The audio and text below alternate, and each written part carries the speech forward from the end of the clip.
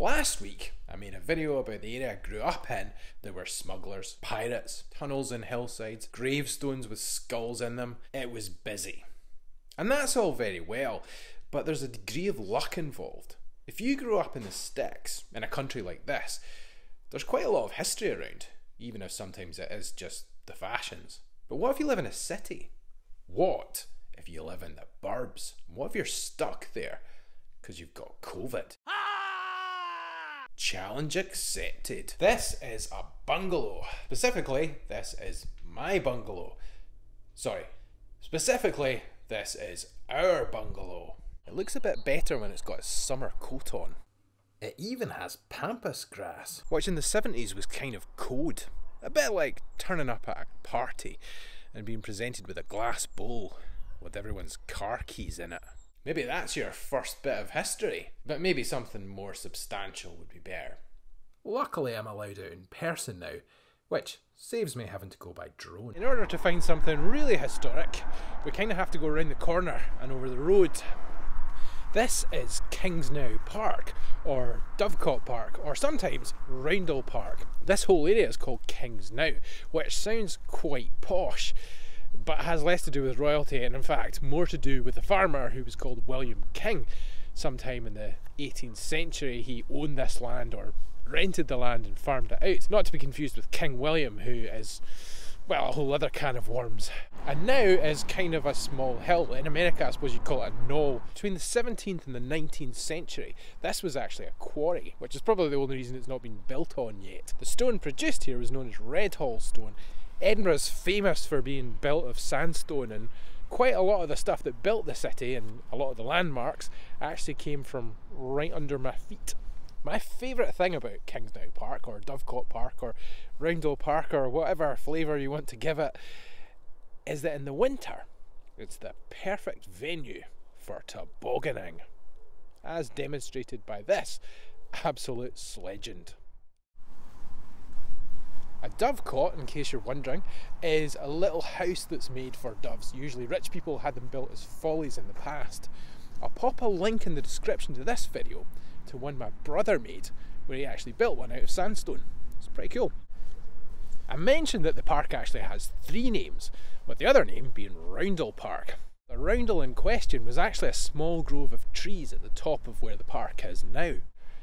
In the summer of 1650, across the backdrop of the English Civil War, Oliver Cromwell parked his cannons roughly where I'm standing now, as he tried to blast his way into the city. Having just seen off one of the Stuart kings, he was a wee bit worried about a Scottish uprising, so he reckoned he had to take Edinburgh. In order to get in, he had to get past Redhall Tower, which is just down the hill in front of me. The local laird held out for days. In the end, they had to wait for him running out of ammunition so they could get near the place. Then they had to do a Michael Caine and blow the bloody doors off. Cromwell was so impressed with the laird's bravery, he held on to him for 10 days and then set him free. But what about something closer to home? This is an avocado bathroom suite. Not what you're looking for. Fair enough. Outside. My favourite thing about this house is actually something we saw in the home report shortly after we bought it. Everything was fine. Roof didn't leak. Yeah, right. It was insulated. Usual kind of thing. Oh, and the Anderson shelter appeared to have some water ingress. Anderson shelter? Anderson shelters were built around the outbreak of World War II. They were named after Sir John Anderson, who was the Home Secretary and the Minister for Home Security at the time. There were around 1.5 million built by the outbreak of the war, and a further 2.1 million constructed during the war. Now there are probably only a few left. When we moved in, I was of course a responsible husband and father, busy ensuring all the boxes were in the right places. But to be honest, my number one consideration was finding this thing, and it turned up behind the garage. It's pretty dark and it's full of mud, and we're using it as a log store.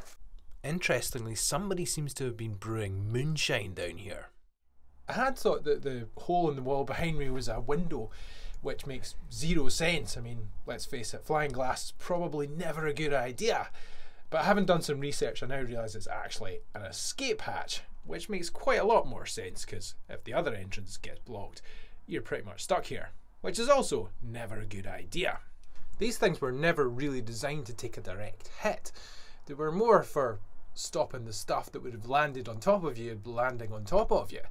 So inevitably, if they worked as they should have been, the chances are the entrance would have wound up getting blocked off.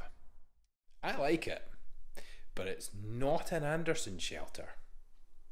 Real Anderson shelters were made with 14 pieces of galvanised steel. They had curved roofs and they were buried in the earth. This thing's made of brick. You can still see the brackets where the benches must have been. I don't imagine it would be the most comforting place to shelter from Nazi bombs. Although I don't suppose anywhere really is.